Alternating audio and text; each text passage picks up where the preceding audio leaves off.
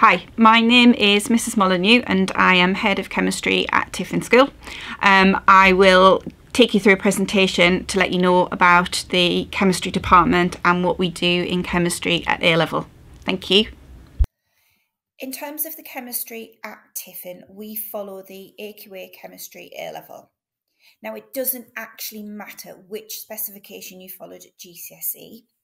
What you will see is that there are some things that you've already started at GCSE, which we will then go on and extend. And there are other things that will be completely new to you.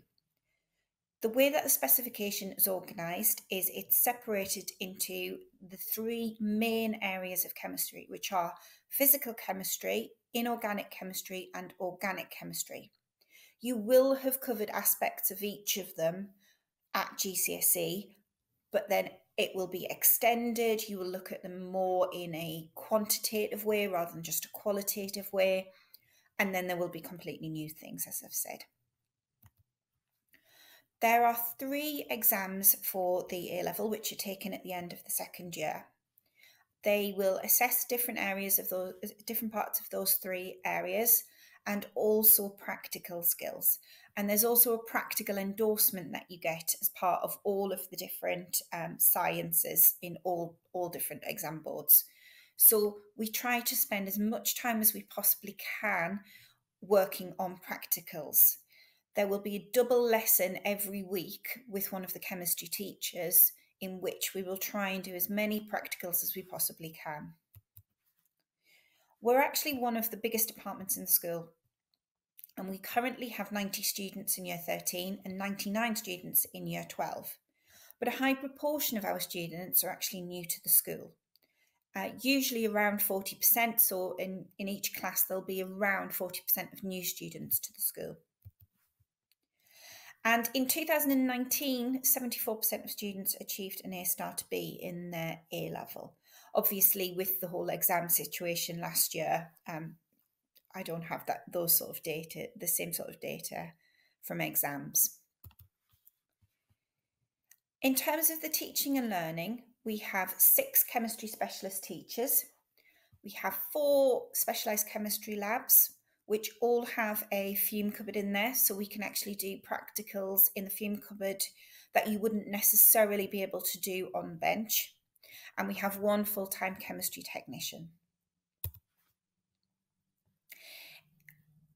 What do students go on to do after they've done an A level in chemistry? Well, if I had my way, they would all go on and do a degree in chemistry, obviously. However, what we find is that students tend to go on to a very, very wide range of subjects and careers.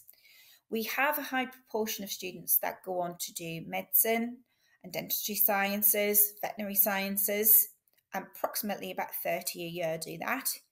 We have a lot of engineers. But also, what everybody needs to realise is that all degree subjects have place chemistry in very, very high regard. They realise what sort of skills you need to have to do well in chemistry can be actually applied to most different degrees. In terms of those skills, what do I mean? I think it's pretty much obvious to most people that to be a good chemist, you need to have good numeracy skills. But there's also the practical skill side of it and working with others. They're pretty obvious. What people don't tend to realise is how much analysis there is and solving problems. You've also got to be able to work independently, think independently, make decisions. So there are lots and lots of different skills that are very, very useful for all different degree choices. What else do we offer for students? At the end of each different topic, we have an assessment. That assessment will be used to actually look at what progress they've made and actually try and decide if they need any extra help in the topic. We have a weekly help session. Now, this is actually a drop-in session. Anybody can attend. They can bring along material that they've struggled with in lessons or questions that they just need a little bit of extra help with. Other things that we offered for the students, we have a chemistry lecture once a fortnight. We get in as many external speakers as we possibly can. We look at different areas of the specification and look at things that are outside of the specification as well. We've had different chemistry clubs being run by students in the past.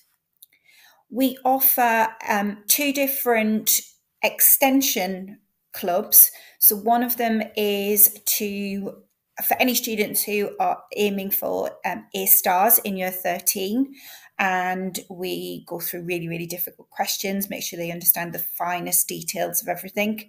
And then in year 12, we have a stretch and challenge session where anybody can actually attend these sessions, where students come along and we do difficult questions, basically, sometimes from the Cambridge Chemistry Challenge and sometimes from the Chemistry Olympiad. We always have students taking part in both of these competitions. They are extremely challenging, and we try and take part in as many other competitions as we possibly can. And I'm just going to leave you with this. So graduates in science, technology and engineering and maths, which are the STEM subjects, are widely regarded as critical to the UK economy, providing the impetus for new developments that will drive discovery in fields as wide as astronomy, technical innovation, healthcare and food science.